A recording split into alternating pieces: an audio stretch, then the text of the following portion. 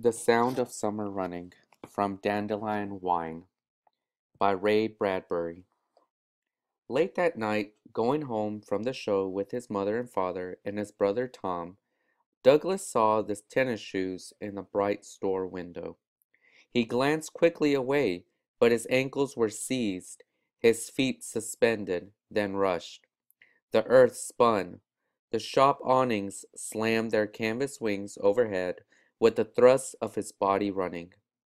His mother and father and brother walked quietly on both sides of him.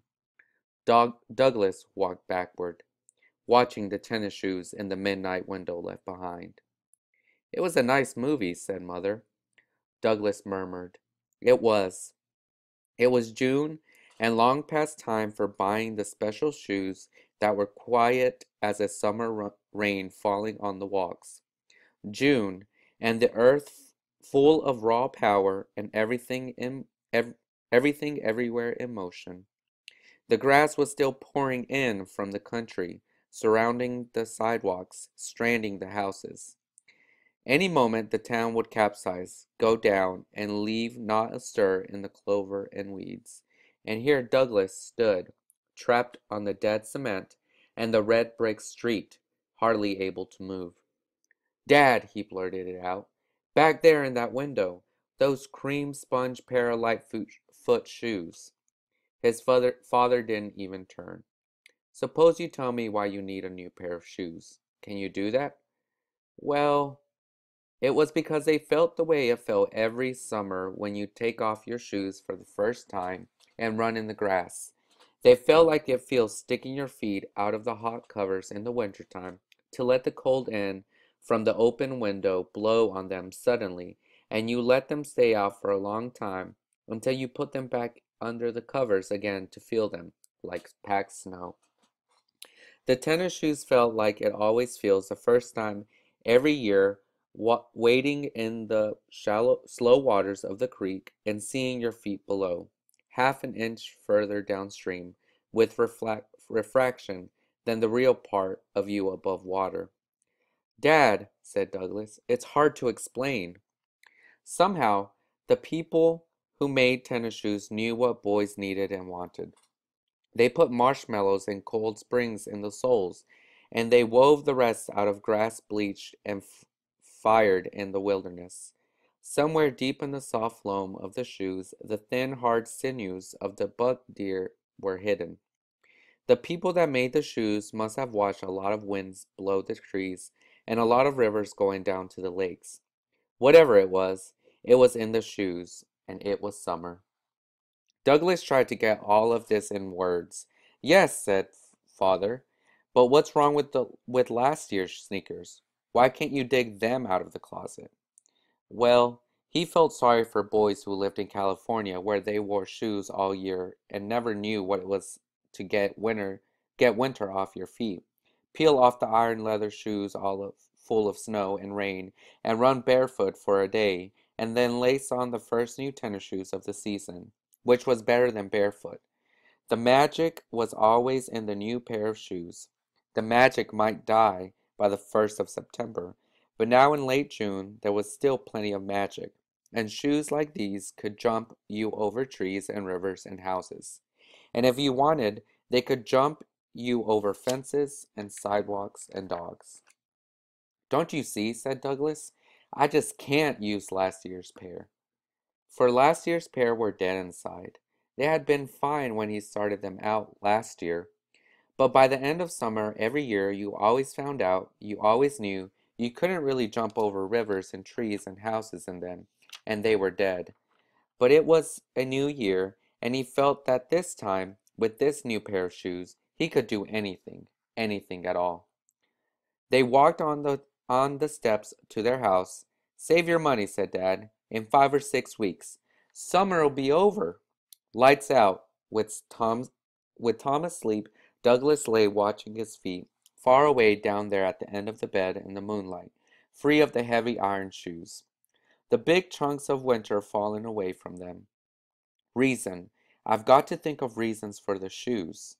Well, as anyone knew, the hills around town were wild with friends, putting cows to riots, playing barometer to the atmospheric changes, taking sun, peeling like calendars each day to take more sun. To catch those friends, you must run much faster than foxes or squirrels. As for the town, it steamed with enemies grown irritable with heat, so remembering every winter argument and insult. Find friends, ditch enemies. That was the Cream Sponge Para Lightfoot motto. Does the world run too fast? Want to catch up? Want to be alert? Want to stay alert? Lightfoot, then, Lightfoot. He held his coin back up and had heard the faint, small tinkering, the airy weight of money there. Whatever you want, he thought, you've got to make your own way. During the night now, let's find that path through the forest. Downtown, the store lights went out, one by one. A wind blew in the window. It was like a river going downstream, and his feet wanting to go with it. In his dreams, he heard a rabbit running, running, running in the deep, warm grass.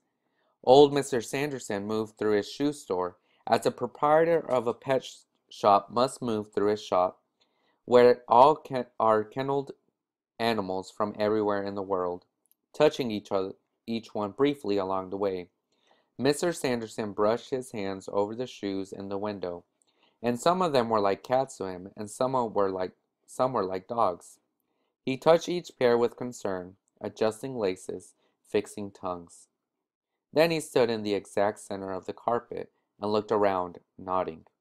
There was a sound of growing thunder. One moment, the door to Sanderson's shoe emporium was empty. The next, Douglas Spaulding stood clumsily there, staring down at his leather shoes as if these heavy things could not be pulled out of the cement. The thunder had stopped when his shoes stopped. Now, with painful slowness, daring to look only at the money in his cupped hand, Douglas moved out of the brick sunlight of Saturday noon. He made careful stacks of nickels, dimes, and quarters on the counter, like someone playing chess and worried if the next move carried him out of the sun or deep in the shadow. Don't say a word, said Mr. Sanderson. Douglas froze. First, I know just what you want to buy, said Mr. Sanderson. Second, I see you every afternoon at my window. You think I don't see? You're wrong. Third, to give it its full name, you want the Royal Crown Cream Sponge Para Lightfoot tennis shoes, like menthol on your feet. Fourth, you want credit. No, cried Douglas, breathing hard, as if he'd run all night in his dreams. I got something better than credit to offer, he gasped. Before I tell you, Mr. Sanderson, you got to do me a small favor. Can you remember when was the last time you yourself wore a pair of Lightfoot sneakers, sir? Mr. Sanderson's face darkened. Oh, 10, 20, say 30 years ago? Why? Mr. Sanderson, don't you think you owe it to your customers, sir, to at least try the tennis shoes you sell? For just 1 minute, so you know how they feel. People forget if they don't keep testing things. United Cigarette Store man smokes cigars, don't he? Candy Store man samples his own stuff. I should think so. You may have noticed, said the old man, I'm wearing shoes. But not sneakers, sir. How are you going to sell sneakers unless you can rave about them? And how are you going to rave about them unless you know them? Mr. Sanderson backed off a little distance from the boy's fever, one hand on his chin. Well, Mr. Sanderson, said Douglas, you sell me something and I'll sell you something just as valuable. It is absolutely necessary to sell that I put on a pair of shoes of the sneakers, boy, said the old man. I sure wish you could, sir. The old man sighed. A minute later, seated panting quietly, he laced the tennis shoes to his long, narrow feet. They looked detached and alien down there next to the dark cuffs of his business suit. Mr. Sanderson stood up. How do they feel? Asked the boy. How do they feel? He asked. They feel fine. He started to sit down. Please, Douglas held out his hand. Mr. Sanderson, could you kind of rock back and forth a little? Sponge around, bounce kind of? Can I tell you while I tell you the rest? It's this. I give you my money, you give me the shoes. I owe you $1. But, Mr. Sanderson, but, soon as I get those shoes on, you know what happens? What? Bang! I deliver your packages, pick up your packages, bring you coffee, burn your trash, run to the post office, telegraph office, library. You'll see 20 of me in and out, every minute. Feel those shoes, Mr. Sanderson? Feel how fast they take me? All those springs inside. Feel all the running inside. Feel how they kind of grab hold and can't let you alone and don't like you just standing there. Feel how quick I be doing the things uh, you rather not bother with. You stay in the nice cool store while I'm jumping around all around town. But it's not me really, it's the shoes. They're going like mad down alleys, cutting corners and back. There they go. Mr. Sanderson stood amazed with the rush of words. When the words got going, the flow carried him. He began to sink deep in his shoes, to flex his toes, limber his arches, test his ankles. He rocked slowly, secretly, back and forth, in a small breeze from the open door. The tennis shoes silently hushed themselves deep in the carpet, sank as in a jungle grass, in loam and resilient clay. He gave one solemn bounce of his heels in the yeasty dough, in the yielding and welcoming earth. Emotions hurried over his face, as if many colored lights, had been switched on and off. His mouth hung slightly open. Slowly he gentled and rocked himself to a halt, and the boy's voice faded, and they stood there looking at each other in a tremendous and natural silence. A few people drifted by on the sidewalk outside in the hot sun.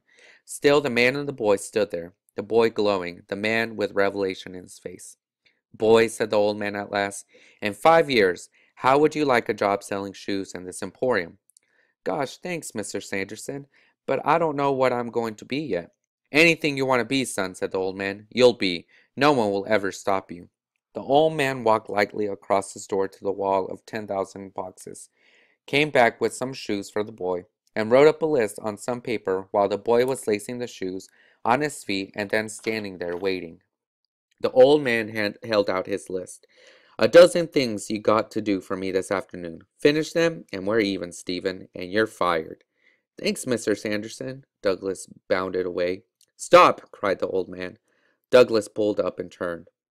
Mr. Sanderson leaned forward. How do they feel? The boy looked down at his feet, deep in the rivers, in the field of wheat, in the wind that already was rushing him out of town. He looked at the old man, his eyes burning, his mouth moving, but no sound came out.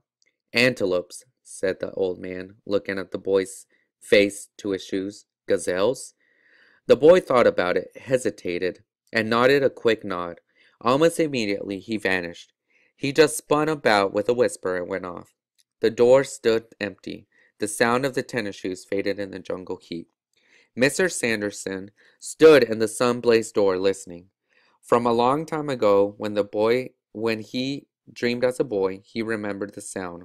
Beautiful creatures sleeping under the sky, gone through the brush, under trees, away, and only the soft echo their running left behind.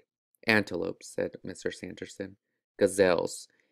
He bent to pick up the boy's abandoned winter shoes, heavy with forgotten rains and long melted snows. Moving out of the blazing sun, walking softly, lightly, slowly, he headed back towards civilization.